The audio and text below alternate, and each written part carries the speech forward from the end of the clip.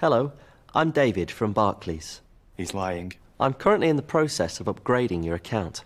No, he isn't. So I just need your full password. No, he doesn't. It's a scam. Once I've got that, I can send you a link to access the account. That's also a scam. Every year, millions are lost to fraud. At Barclays, we'll never ask for your full password or PIN, so never give it out.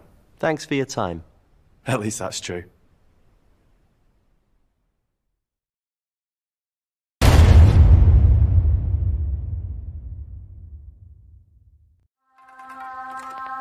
This is a Global Original Podcast.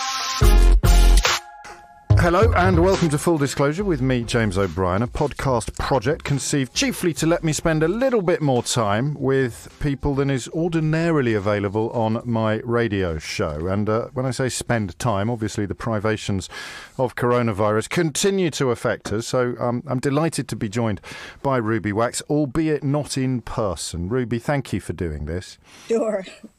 It occurs to me that people's idea of who Ruby Wax is going to depend largely on when they first encountered you. So my idea of who you are is probably slightly different from people who've come across you since you started being so open and honest about your own mental health issues. But I'd like to begin, if I may, at the very, very beginning, before you even arrived in Scotland to study drama. What sort of pupil were you at school? What was family like? What was home? I wrote a book about it, which is pretty horrific. So that would take about an hour to explain. Yeah, that would be appalling. It was as dark and as dysfunctional as you can pretty much get. I wrote a book called How Do You Want Me? Just to give you an example. And Carrie Fisher was my editor, and she said my parents were almost as appalling as hers. So you can't get a better review. That's an astonishing achievement, really, isn't it? Yeah, I worked on it. They were so crazy that I could use their lines that came fresh out of their mouth, and I wouldn't even have to edit them. So getting to drama school in Scotland was an escape? I know you went to Berkeley before that.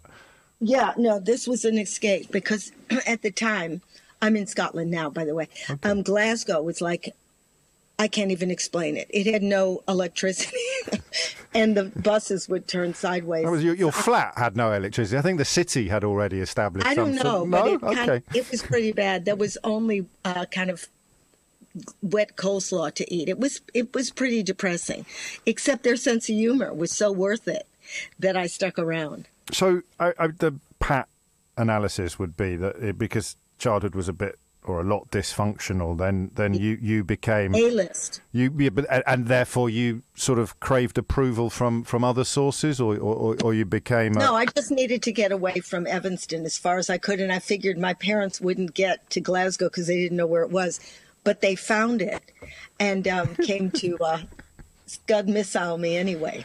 But why drama though? Because I was really crap at it. You know, there were like 3,000 people in my high school, and everybody got in Hello Dolly except me. I was crap. And then I decided I would be an actress. And my parents would say, that's pathetic. Did you choose that? You chose the path that would most annoy them? Yeah, that would upset them. And so I went and auditioned for Glasgow, and it was so bad, Glasgow, that nobody else wanted to go. So I was accepted with open arms. There was a guy in my class, I hope he's not listening, who was so thick that you get different suggestions for audition speeches. And one was Hamlet. And so it went to be or not to be ... with the Bear Bodkin. That was his audition. He went to be or not to be with the Bear Bodkin. And he got in. But there must have been a little bit more to it than a contrary nature, a desire to get away from Evanston and a determination to confound your parents. You must have looked at drama in some sense as feeding part of your personality that nothing else could feed, or am I already? No. I was seriously bad, and Glasgow took me, and I didn't get a part, and you're paying for it, right? For 3 years. Yeah. For 3 years, nobody would give me a part. I played maid, I played snake woman, and then my class finally complained to the president or whatever, principal, that I was not getting any roles. The class went to them, and so the last term I got a part. And then I got in the Royal Shakespeare Company, so screw them. Yeah, but this is what I mean. There's the myth and then there's the reality. You can't have been completely useless if you waltzed straight out of drama school into the Royal Shakespeare Company. No, I didn't waltz straight out. I mean, I got into the Crucible first, and then I met Alan. Sheffield. No, sorry, I got into the RSC first. Yes. I can't remember. Well, either way, the Crucible, where Alan Rickman and you struck up a very productive professional relationship, and the RSC, which is something of a gold standard for people coming out of drama school. I'm not buying the idea that you were completely crap, because clearly, even if you couldn't see it yourself, don't buy it. Other people must have seen something special. When I got into the RSC, people on stage with me, including Alan Rickman, were so appalled. No. They were so appalled that I think they threw little wads of balls saying maybe I should choose another career. But even, okay then, drama school, normally it's the other way round, in that your fellow students would be delighted that you weren't getting roles, because it's your first taste of the dog-eat-dog nature of the profession. Yeah. So the fact that they went to see the principal in your defence, again, means that you must have had something a little bit special to offer, rather than the absolute bucket of nothingness that you're currently describing. I think they liked me. I was always popular. But Edward, what was his name? Eric Jones, who was one of the drama teacher. I'm sorry, this is the last thing I'm going to say. Sure. Saw me. It wasn't a production, but we did little scenes, and he saw me doing Importance of Being Earnest. I was playing Cicely, and he actually said, I vomited.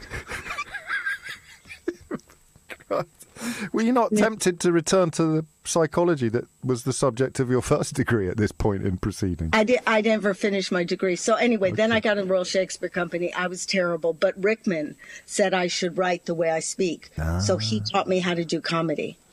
And then he stuck with it for 30 years. And eventually I kind of learned. I would imitate him. And he said, don't look so desperate when I was doing it. And I only got that under my hat about 5 years ago.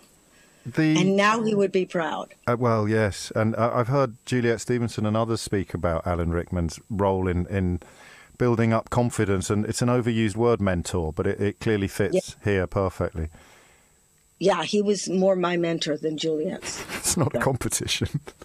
It's more me. It's not a competition. But let me just say that Juliet urinated on the stage of the Royal Shakespeare Company, and she will verify that. Fair enough. Because we were laughing a lot.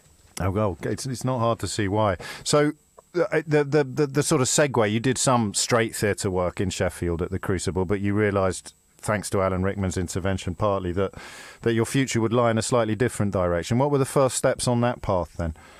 When I was in the RSC, I wrote a play, and I cast myself as the lead.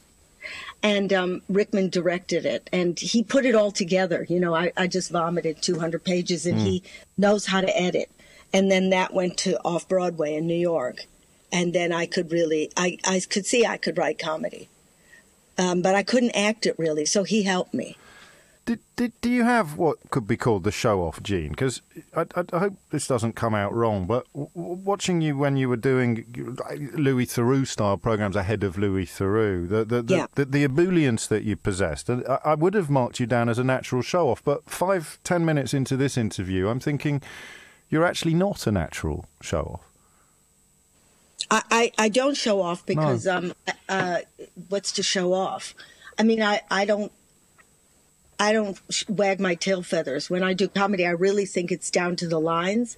Yes. And I'm really disciplined. I wouldn't do a show where I didn't make sure every other line was what they paid for. So it's not me they're coming to, but I got some good lines. And again, presumably fame was never a factor in your imaginings. You don't come across as someone who is desperate to be famous, brackets, and I don't care what for, close brackets. I can't tell because I just wanted to, I just to screw with my parents. Yeah. Because they thought I was going to be nothing. I mean, really nothing. I said, Zach, who's going to marry you? You've got a behind as big as a house. It was an encouragement. So I decided fame would be really good revenge on not just my parents, but everyone that thought I was a loser. So fame is a very good, but I was working too much on rage, and that really is not good for your health. By the time you hit 30, it could poison you. And that but probably 20, got me far. So determination to avenge yourself on people who had either been mean to you or had no faith in you, starting with your mum and dad and then working right down. To everybody. It was like, yeah. Yeah. Anyway, that's what I did. It's a bleak picture that you paint, isn't it? I mean, you must have had... I know you've said in the past that you married your husband, Ed, for his family. And I mean, in the context of what you've already said, that makes perfect sense. But you must have had pockets of warmth and love in your life before you got married, before you met Ed Bye. There must have been pockets of warmth. I mean, I was warmth with Alan Rickman. Yes. That was warmth and love, and care. And in the arms of other actors, those are my tribe. Zoe Wanamaker and Jonathan Pryce. They were all my backup. But as you get older, and I'm still friends with them, not Rickman, but sure. Zoe and everybody, and is that I love them, but I kept changing my career, so I was a little bit rudderless, as far as my community of people around me, because. It's not their fault. We all reinvent in a different direction. It doesn't mean I don't love them. It just means you have to keep changing the environment. You were not ultimately satisfied by writing and acting. You went from acting to writing and then writing sort of comedy. Well, I still do. Now, I do comedy, but I do it on stage. Yes. Because that's my pleasure. And then... and I combine neuroscience and evolution and all the stuff I learned at Oxford. I combine it with comedy. And my husband, Ed, always said he knew that would happen. But, of course, when I went to school after being thrown out of show business, it was pretty desolate. And then I realized I was more interested in the brain than I was in show business. But this doesn't happen overnight. But clearly not. Why do you say you were thrown out of show business? Well, I lost my mojo. Like there's only so many. I lost my interest, and that shows on your face. And then B, other people replaced me, and probably that's good because I wouldn't have reinvented. And that's a reference to the kind of John Ronson, Louis Theroux style of documentary making, which I think it's fair to say you were pioneering, weren't you, in that field? You would spend time with famous people and get insights. Well, and also, my real pleasure was before that I did documentaries like with the Ku Klux Klan of course. And Alabama cults that to show that God loved them. They would throw pythons at each other, and if God really loved them, they wouldn't die. And that was my pleasure. And Russia during Glasnost, that was what I loved. And then they said, well, why don't you do celebrities? And I thought it was only going to be for a year, and it kept going. And then I really got disenchanted. You didn't enjoy it? Well, I made my best, Carrie and some Goldie Hawn and stuff. My address book got thicker, but I'm not... I was more interested in the dark side of American life and Russian. I was interested in documentary, not so much celebrity. Because if there's an abiding theme in all of your work, then it's trying to work out what makes people tick. What makes people do the things that they do? Yeah, that's all I want to know. To me, it's like a Rubik's Cube. Yeah. And I'm trying to figure it out, while I'm interviewing and being funny or whatever. I'm figuring it out, because I love psychology. You don't get to the nub of it. Nobody's like, a paper cutout. But I try to get as to who the human is under the mask. So that's my plan. Yes, and that leads you, of course, to Oxford in about 2010, I think, to do your master's in mindfulness-based cognitive therapy. But I just, if I may, I want to clarify a little on this sense of it being a path you needed to be on, one that your husband, in many ways, perhaps foresaw, but also this sense of rejection that you just alluded to. The idea that maybe you wouldn't have done it if. Who fell out of love with who, Ruby? Did you fall out of love with show business? Did show business fall out of love with you, or was it a sort of mutual estrangement? Well, no, I was already. Maybe it was depression. I started to lose it. I had a daily show or something, and I actually had to check in an institution over the weekend. I really couldn't keep it up. It just maybe coincided. I had depression before, but it was always on weekends. As in, it wouldn't be debilitating then in the or quotidian. holiday time. For some reason, I got lucky. It didn't get in the way, and then it started getting in the way. I see. And then that was, who knows? Maybe that tripped it up, or I do. Somebody took my job. Somebody's going to take your job when you look sad. And they do. I mean, there's insecurity in this world anyway, but when it's added to a sort of sense of almost a hollowness inside, an emptiness inside that you feel is being reflected on the outside, then it's a recipe for. It's time to go. Yeah. So no. Go on. Yeah. It's an alarm. It's a bell that says move on. And I mean, where you moved on to has defined the next chapters in your life, the next stage in your life. I think for people who aren't as familiar with your early work, I'd take a moment to stress the caliber and the quality of it. Script editor on Absolutely Fabulous, which was such a finely honed comedy. I guess your on-screen persona for someone who watched you a lot back in the day was a lot less. I wouldn't have put attention to detail on my list of things I thought about you with your on-screen persona, but with your off-screen persona, there's an incredible attention to detail. Does that sound fair, or am I barking up the wrong tree? No, I mean, I don't know what you mean. I'm sure you're right. Attention to detail meaning I just threw myself in it without thinking? On-screen, yes, but on your script work, it's painstaking, I think. Yeah, but you have a chance to write and rewrite and rewrite and rewrite. When you're flying by the seat of your pants, some of it's good, some of it's crap. Sure. Yeah. Did you enjoy yourself when you were famous for being funny? I think in my 20s it was hilarious. It was fun, but yes. I mean, it was fun on high octane. It wasn't, where you could savor it or think, "Wow, I'm sitting back and loving this."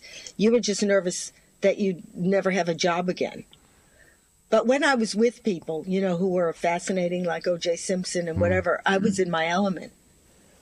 Because you were digging into what made these remarkable people do the things that they'd done. Oh, yeah, that was interesting. It was like being a detective. Did becoming a mother change you? I don't think so. I didn't realize I was a mother until many years later. I literally, Jennifer and I, Saunders, dropped our babies while mid-flow, while we were on a show, and kept on talking.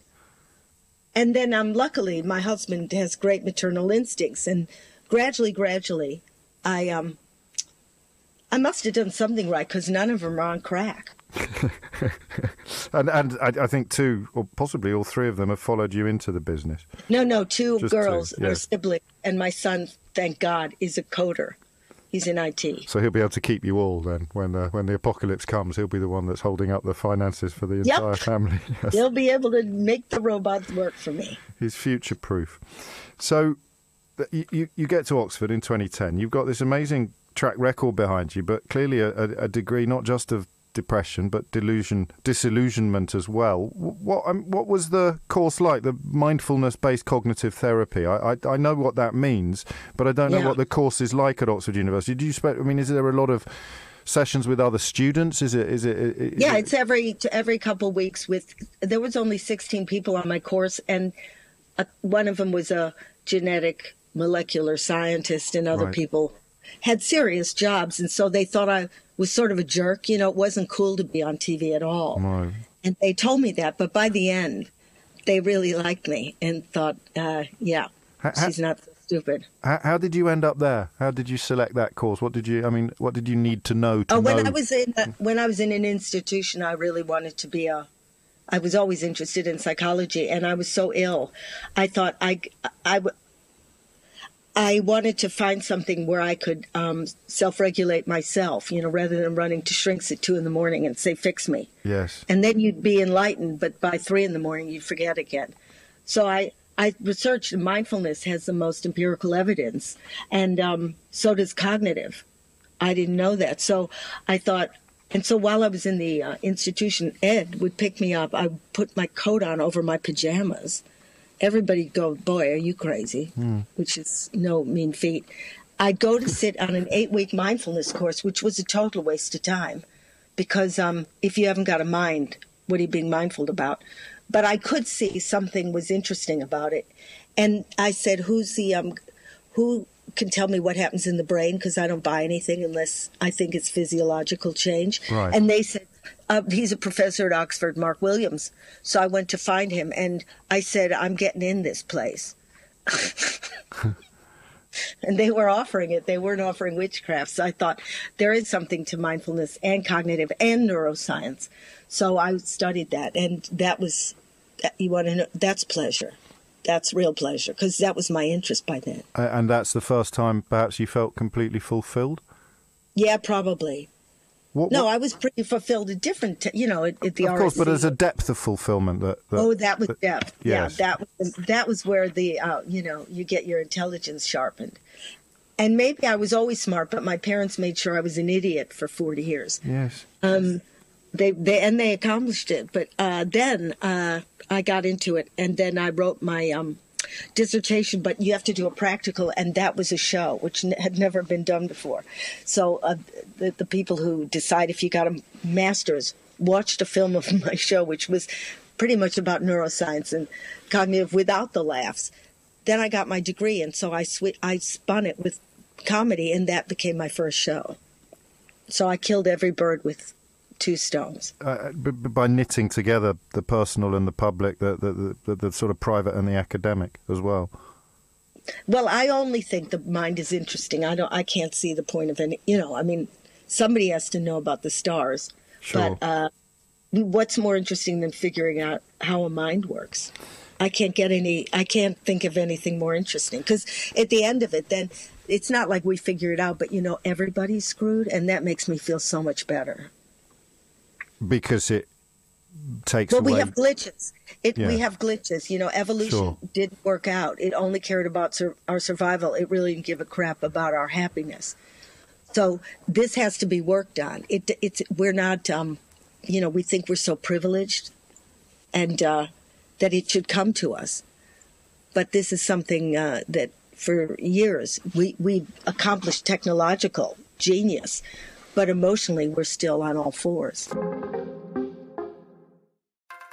It's funny because it's often an English condition in the minds of many people. I don't mean that in an exceptionalist way. I just think with the history of the traditions of public school and the stiff upper lip and generations of men in particular trained almost to deny and abandon their own feelings, emotions being signs of weakness, and yet clearly under your analysis and in your experience, this is a universal condition. It's just perhaps different flavours of the same phenomenon that depend upon context and environment and culture.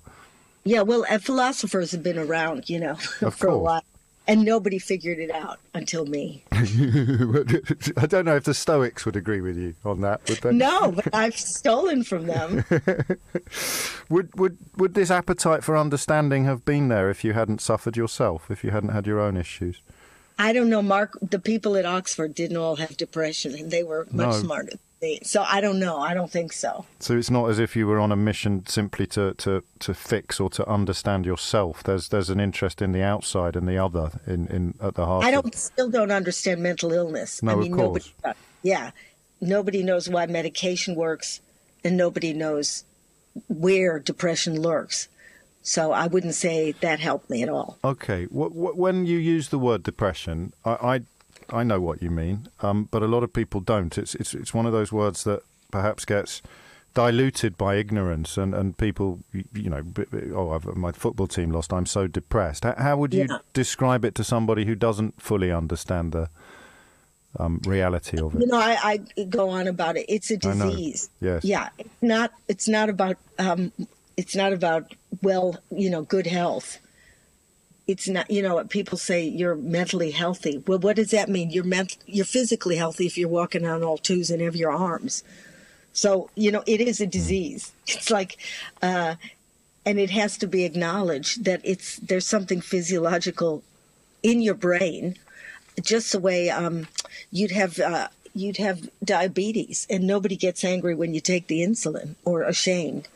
So it is a disease. It's as concrete as Alzheimer's, and you wouldn't say to somebody with Alzheimer's, "Oh, come on, where's the keys? You remember."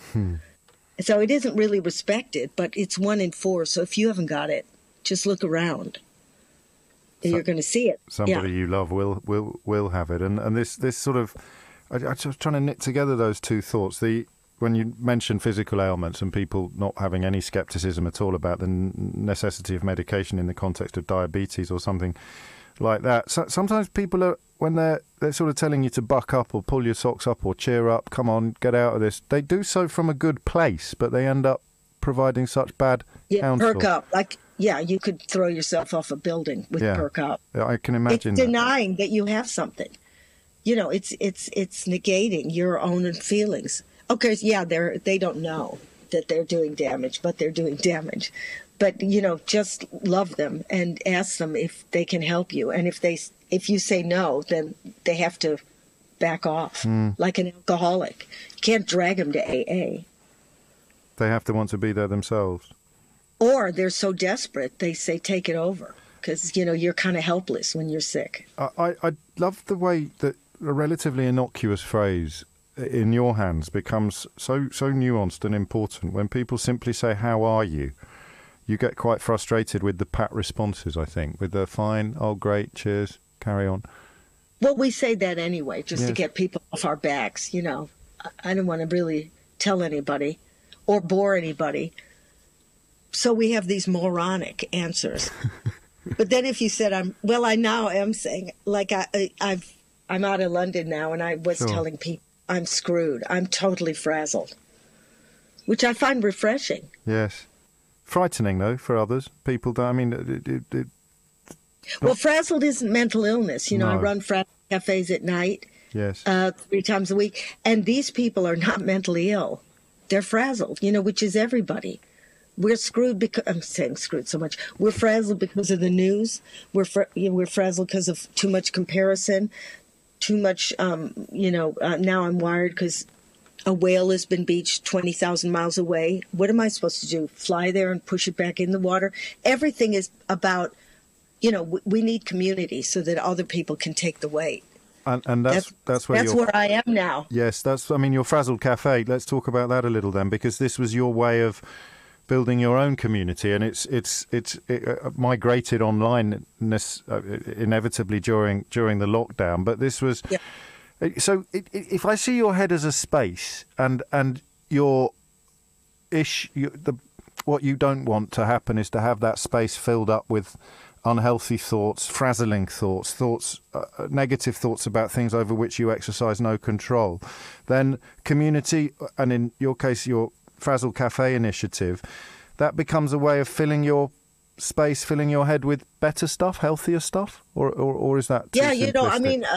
I wrote the book now. Yes. Which is and now for the good news to the future with every single segment of it, whether it's business, community, health, tech, whatever. It's all about in the future. We have to work together or we're going to dissolve. We need to have each other's backs. That's where we've gotten sick from all this isolation and individual success. It's like a hand clapping. You got to work. We were born to mingle, and isolation is the cause of mental illness, and mental illness is the cause of a lot of physical illnesses. So in my little way, and from the book, you can only do what you can, but I do give examples of the people who are really changing the world in a good way. So in my little way, when Zoom happened, we go online 3 times a week, and you go on frazzledcafe.org, and you come on either to my meeting, which is at 5:30, 3 times a week, or hosts are on all day, so you can have smaller meetings just by going on that site. And there's people from every nationality, every age, and you look at that screen and you see the faces of people listening to you, and then you feel compassion. Everybody cares. You don't think, oh God, he's black, he's whatever. If somebody resonates with you, you're glued. And so that's like my church going on Frazzled. And it serves, a purpose that many people get from actual church, doesn't it? Because without the religion, it's more without the religion, of course. But it's yes, like I guess the silent time in Quaker congregations. But this isn't silent. This is people who, well, very loosely, people who've all concluded there must be more to life than this. But at the same time, they've reached this kind of psychic exhaustion almost with that, and we all recognise that, whether we can admit it to ourselves or not, where you just feel, Oh man, and I think there's a phrase in cars, isn't there, where they say you're running on fumes. That's good. That's good. Yeah, you got the foot on the pedal and you're burning your engine. Yes. But everybody there says, when I say out loud what's going on, because we're not allowed to talk about the news, and it's not therapy. We don't go, here's what I would do. Yes. When they say it, even for a minute, they go, oh, God, this is such relief, because you see all those people nodding and going, I know. Aye. You know, and some people say, I've never spoken before in public, but now I feel like people, that A, I exist, and B, that people care. I mean, it's a lifesaver. Why do people find it so hard to? I mean, why does it take something like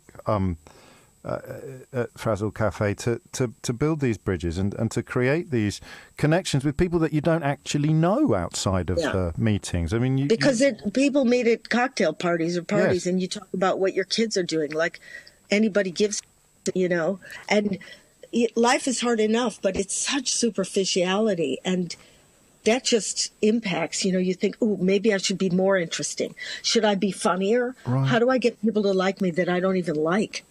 And I think people really, they you know, some people, well, from the pandemic, are locked in with their kids. Other people are locked in with nobody. Yes. Other people feel guilty because they like it. Other people, but the minute you say it, you're free. A little bit. the minute you say, I feel this. I feel this. It's not free, but I always say talking is half the cure. Getting it out, being honest outside makes you somehow slip into it. People love you for it. Yes, they do. They do. I mean, I've had therapy in recent years, much to my own shock, and I've written about it myself in a book that's coming out next month. But the reluctance still isn't there. It takes, for someone like me, it takes an Ian Wright type figure. I don't know if you heard him on Desert Island Discs talking about therapy, realising he'd never been loved, he'd never been hugged, and the challenge is to remove the embarrassment, or possibly the more relevant word is shame.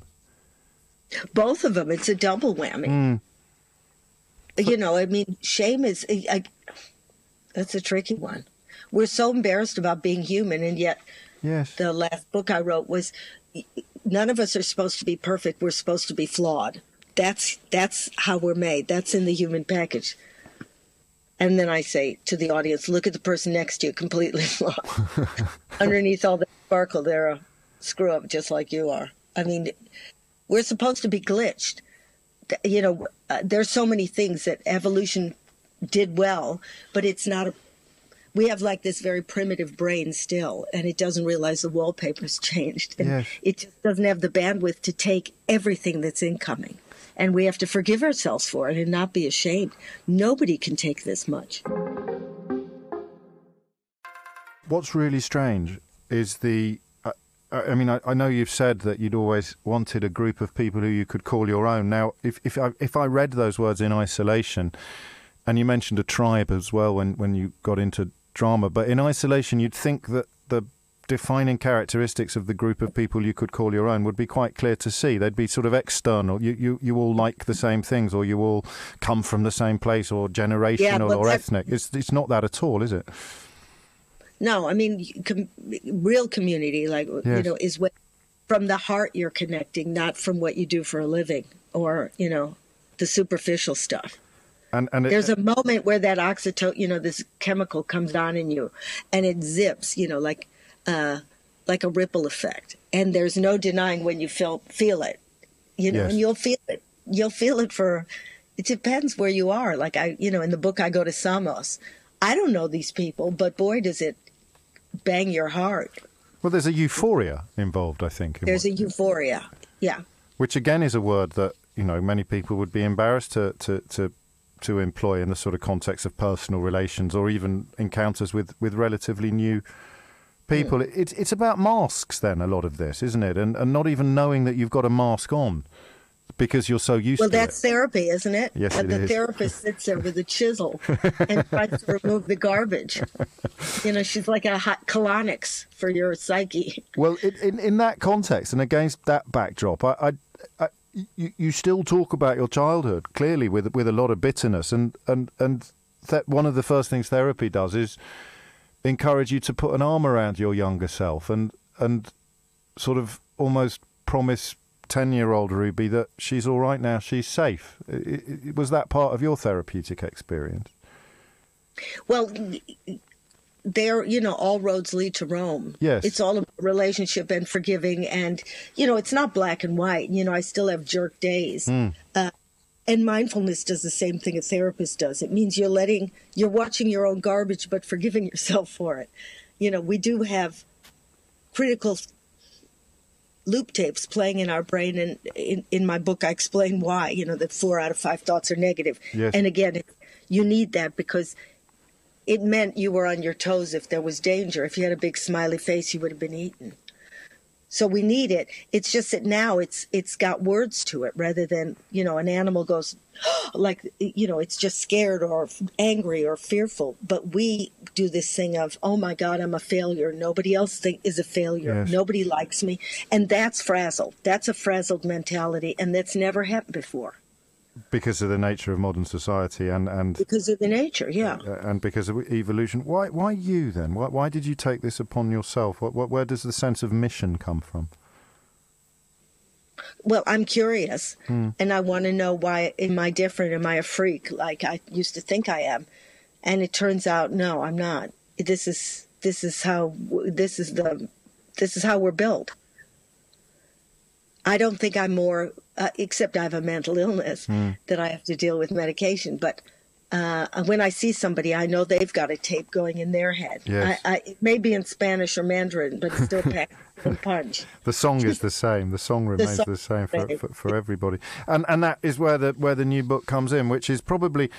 I mean, obviously, to write a book at the arse end of 2020 about the good news is, on one level, incredibly ambitious stroke optimistic. But this is actually, it's about the good stuff that's going on away from the spotlights and away from the media obsessions and away from the political. It's about people who've already recognised the importance of many of the things we've been talking about, chiefly community. Pulling together, recognising that there are different ways of doing things, whether it's in business or in education or elsewhere. And in fact, there is quite a lot of good news out there if you know where to look. How did you work out where to look? Well, when I say good news, I don't mean some guy, has painted his house pink and the neighborhood loves it. No, I finished the book the day the lockdown happened. Good so Lord. I worked 3 years to find... where, for example, in education, there's some schools in the UK that are free, yes, where the kids are, and the disadvantaged and violent backgrounds, the kids are taught empathy, and they're taught how to work. They have a buddy so that they have a family at school, and they're taught how to but how to deal with their stress. Yes. So they know before an exam, they have breathing balls, and they have charts, that tell them what the weather condition is like in their minds and how to get it back down to calm. And then they take the exam and the results are pretty good. And they go around in a circle sometimes and say, here's what I appreciate about you. And they said that to me and I almost wept. These kids don't even know me. And then the parents build them a Zen den where the kids do mindfulness and it's unbelievable. And then they garden. And these kids didn't even know that lettuce came out of the ground, and then teach their parents how to cook. I mean, talk about changing the next generation. Yes. And taught there's no such thing as a stupid question. So I would have flourished, Then they're taught, think out of the box, because that's what's going to be the commodity in 20 years. There isn't hardly going to be a job then that exists now. So what are you training them for? How do you find these schools? How did you find that school? How did you find businesses that were... businesses. Well, Margaret Hefferman, who's a TED Talk speaker and is Yes. a genius, she put me on to B Corps, which is an organization that are handing out certificates if you pass these questionnaires, like, is there fairness in your corporation? What about the supply chain? What are you doing for the environment? And now it's the coolest thing to get a B Corps certificate. So Okay. I went to Patagonia, the sportswear company, where they've been going 40 years and they quadrupled their profit this year, where everybody in there has a kind of an environmental Yes. purpose. So it's not just doing the widgets. There's a purpose to their work. And they put purpose in front of profit, but they still make profit. And everything, 95% is recycled, PS. And then the way they build the buildings is the schools for their young kids are between the buildings so they can look down. It's transparency, it's fairness. And when you buy something from Patagonia, they say, never buy anything from us again. If that gets damaged, send it to us and we'll fix it and then send it back. This means kids and people go, I love this company.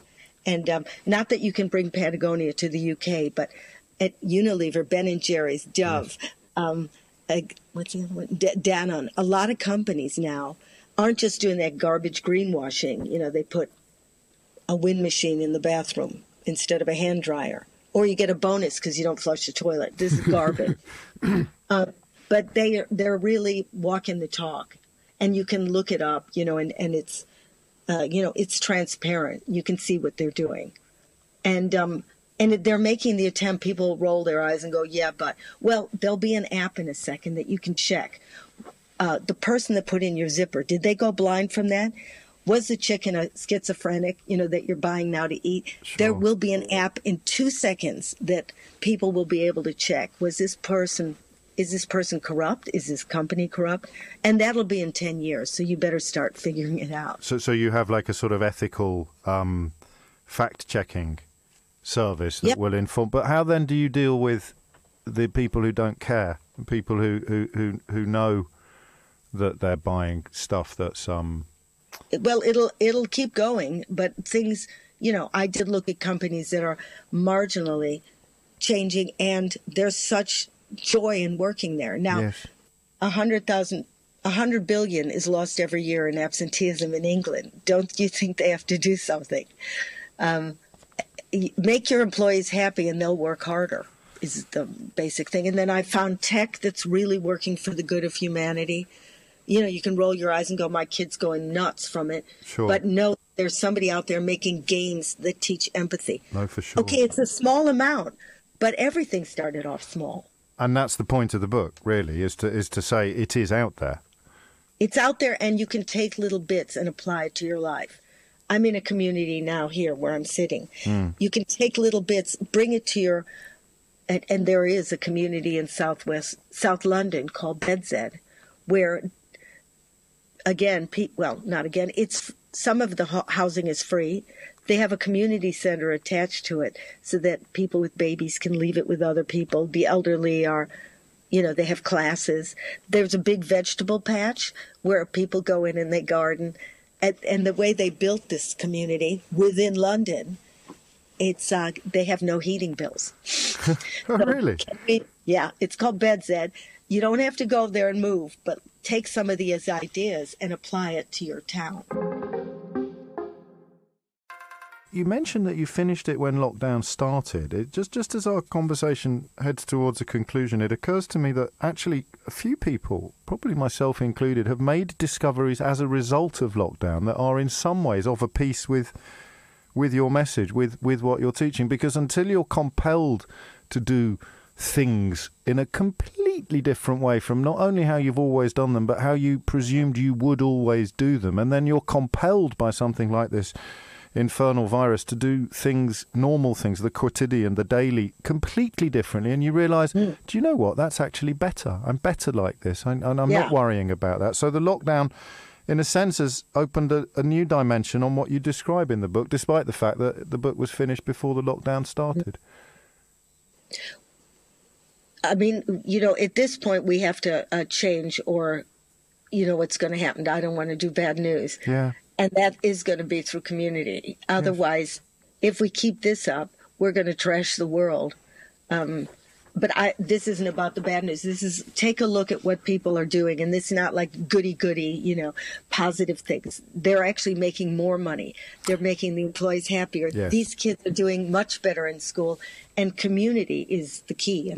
And now I saw in small towns in the UK, they're actually having town hall meetings where they decide they're going to pick up the garbage. Yes. And and do stuff. You'll feel good when you do good things. That's the No, well, it moral. is. I mean, it doesn't even sound glib. It just possibly is so far away from some people's consciousness that we're not shouting it loud enough. And the Scandinavian model springs to mind a lot reading the book and listening to you today.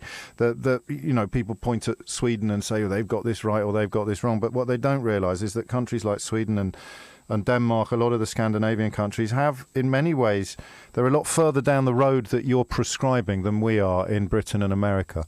Oh, man, Finland. I went there, Finland, yes. for I met the Minister of Education. He said, we don't need Nobel Prize winners or heads of, hedge funds. We want people to feel safe.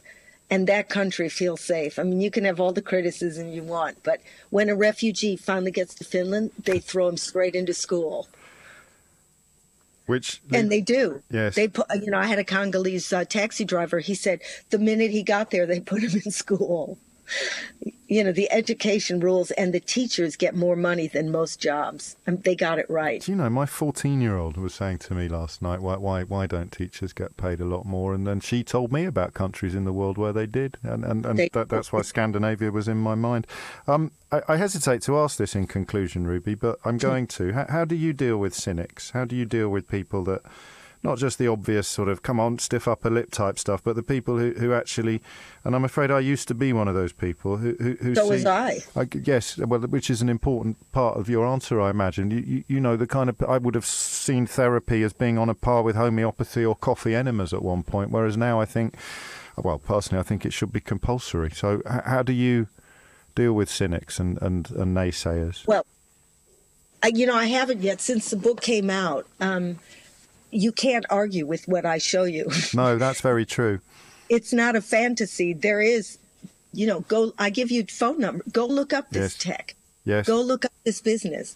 So how can you be a cynic? You could say, I don't want to do this. That's your business. But if you're laying down the location, I mean, I'm in an eco community now. That's where I've gone to. So the book did change my life. I'm not moving here, but I'm here for the month. Wow. And in a week, I'm going off grid because I got to clear my brain. Sure. Because that book sucked it out of me. But I can see. Only the PR.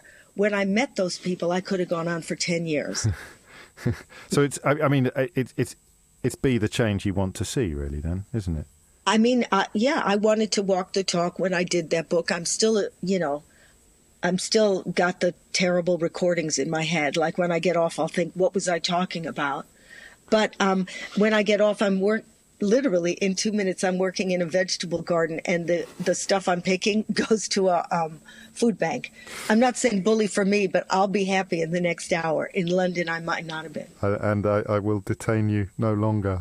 I shall let you get off to your vegetable patch. Ruby Wax, thank you so much indeed. And now for the good news, To the Future with Love. And in some ways, the subheading is almost more descriptive of the book than the first line of the title, isn't it? To the Future with Love is out now in hardback. Thank you so much, Ruby.